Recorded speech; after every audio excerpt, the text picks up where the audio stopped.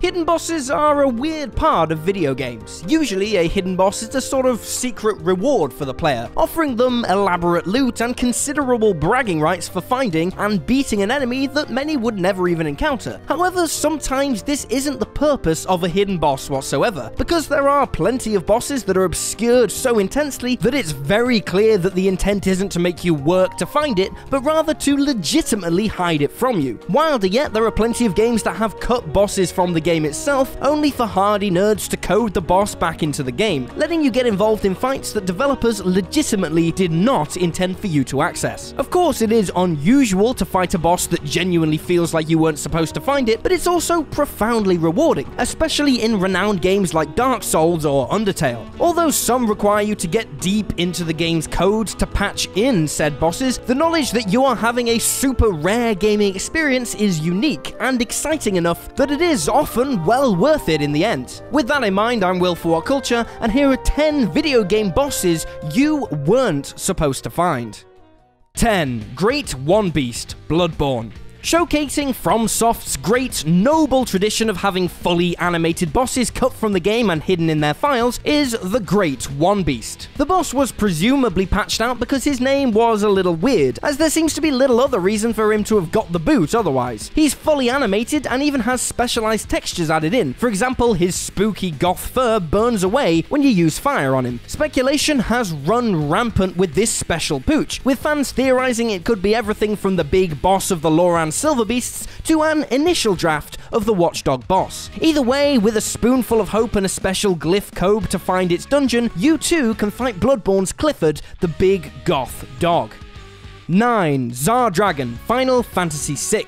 With a full sprite, customized stats, and even a translated taunt message, the Tsar Dragon, or Kaiser Dragon, is perhaps the most finished boss not to be implemented in a final game. As such, it's perhaps no surprise that fans were immediately on the code like, well, fans on cut code. It was discovered that, although the Drake had been dummied out of the original SNES version of FF6, it could be fought in the various remakes of the game. As such, some plucky coders moved the Dragon script across into the original ROMs, meaning you could play a version of the SNES game that also had a full battle with the Kaiser Dragon inside it. As they are wanton to do, rumors spread across the internet that the Tsar Dragon was unlockable in the game, where it could supposedly be accessed after petrifying the Blue Dragon, who was, unsurprisingly, immune to petrification. 8. Octavia von Seckendorf, Grief Syndrome.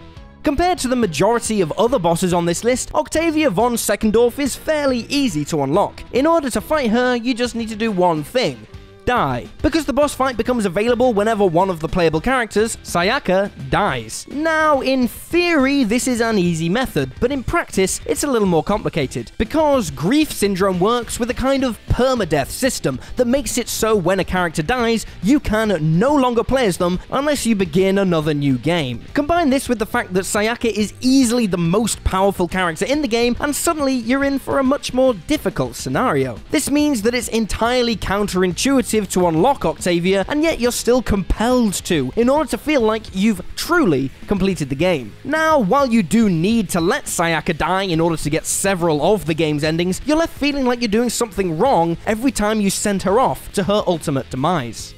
7. Crocomire, Metroid Zero Mission. The Crocomire is a mini-boss that appeared in Super Metroid in a fascinating fight that requires you to use your weapons to push him into some lava to kill him. It's a method that feels like the battle between Mario and Bowser all grown up. Weirdly, after this enemy appears to have gotten a kind of curse, it was planned to exist in Metroid Zero Mission before being cut from the GBA game altogether. Interestingly though, the sprite still exists in Zero Mission, with an appearance that suggests the version we take on in Super Metroid may have already been injured when we go toe-to-toe with it. Aware of the legitimate tragedy of this little lizard man being nixed from the game, a few noble individuals patched the creature into a ROM version, even adding animations that hadn't been created in the first place. As such, you can still fight Crocomire in Zero Mission, and it's just one other thing to be grateful to the greasy denizens of the internet for.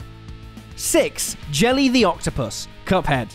With Cuphead being a game that is mostly devilishly hard boss battles, it's natural that a few didn't quite make the cut. Of these various abandoned cartoons, the most tragic is that of Jelly the Octopus, a friendly-looking, clown-colored octopus who you can only find by sneaking into the game's files through debug mode. Now, it is initially a tragic loss because the thing is so cute-looking, but the other shame is that Jelly appears to be a sort of tutorial, which is the kind of thing that would be much appreciated in a difficult game like Cuphead. Jelly teaches you how to parry by randomly lighting his tentacled head in order to let you having a go at deflecting it. Now, despite not existing in the proper game, Jelly has a surprisingly passionate fanbase, showing that you can be a winner even if you don't make the final cut. 5. King Jar Eel, Dark Souls. As I've already alluded to, FromSoft has a long history with practically finishing bosses and then removing them at the last minute. While pretty much every game in their repertoire has examples of this, the first and most exciting is that of King Jar Eel. The king is thought to be one of the 4 kings that can be found and fought in the new Londo ruins, as his armor does bear a resemblance to theirs. This makes logical sense, as the kings could have been designed as separate boss battles at first, before being made into a single boss battle that now exists in the game. However, should you be brave enough to invest time and a save file, you can fight King Jar Eel in all his bizarrely named glory by modifying him to appear in the place of another boss. Uniquely, this hidden king even has his own special moveset, as he uses what appear to be slightly altered versions of old King Alant's attacks from Demon Souls. 4. Gojira, Fallout New Vegas. Tragically, and I'm really sorry about this, guys, but this is not an entry that reveals that the French heavy metal band Gojira once existed in Fallout New Vegas. Look, I wish it were, I do, but it's not. I just want to get it out of the way. However, Gojira, or better known as Godzilla to you racists, is a huge fire-breathing lizard, so you can't be disappointed for too long. The creature is essentially a huge version of the gecko enemy, with one crucial difference: its damage. Gojira's breath attack was coded to do insane amounts of damage, making it capable of killing just about any other enemy in the game. As such, it's perhaps understandable that he was cut out of the game, as the developers likely realized that having this ticking time bomb roaming around the wasteland was a shortcut to disaster for players. However, should you want your own pet dinosaur, you need only use the console command that pops the beast back in the game. Oh, and you know what? Make yourself invincible at the same time, just to be safe. Number 3, Hades, Final Fantasy IX. Obligatory nod to Final Fantasy IX being the best Final Fantasy game. Now let's talk about Hades, its secret boss. It is thought that the God of the Dead was intended to be the final boss of the game, but was instead relegated to being a secret super boss so that Necron could instead take that spotlight and quote the Phantom Menace at you. Yes, the localization has not aged well. Given that Necron is probably the weakest point in an otherwise insanely good game, it's questionable as to whether this was the right choice, because Hades is so hidden away that you have a microscopic chance of finding him unless you already know the method of discovering him. Said method involves going to Memoria, entering the ocean room, and then moving off screen behind a rocky outcrop to your right. Doing so and then examining the area unlocks dialogue, specifically Hades' dialogue, where he basically tells you to step off or get ready to fight. This is the second hardest fight in the game after the other optional super boss Ozma. If you actually beat Ozma before taking on Hades, he'll comment on it, and upon defeating him you unlock his synthesis shop, which is the only place you can craft the pumice, an item that lets daggers summon the Ark, which is the most powerful Eidolon in the game.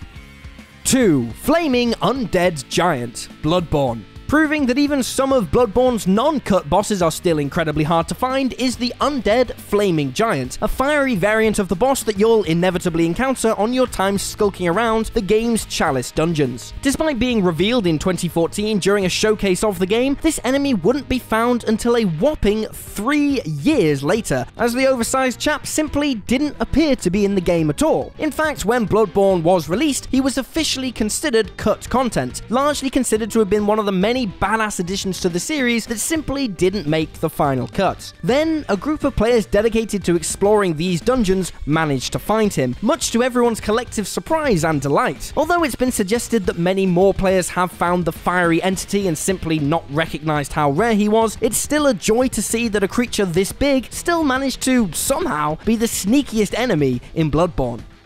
1. So Sorry, Undertale.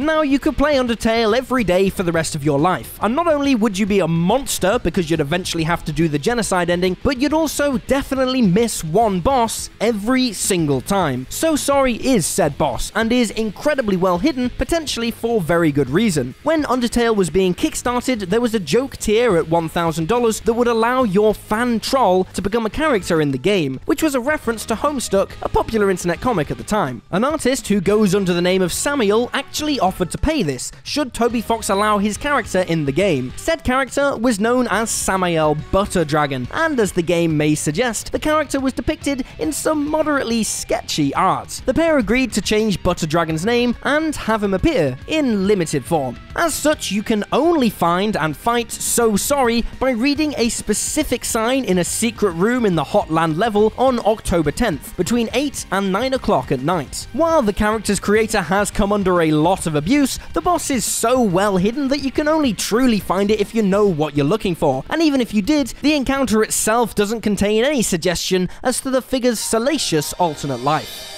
And there you have it, folks, 10 video game bosses you weren't supposed to find. Feel free to drop this video a like if you enjoyed it, and drop me a follow on Twitter at uslydawogyu. I'm Will for WhatCulture, thanks for hanging out, and I'll see you next time.